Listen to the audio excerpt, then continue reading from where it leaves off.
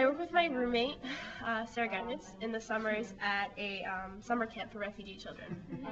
And it's kind of a drug for me because it's so rewarding. You get so much out of it. And I've never helped anyone who hadn't seen such a huge thing, and like these kids really need it. So then I came back to Elon last semester and searched for a resettlement agency, found African Services Coalition, and they were like, well, we're starting this new community center, can you help us out there? So I kind of got moved to Avalon, and that's going to be my contribution to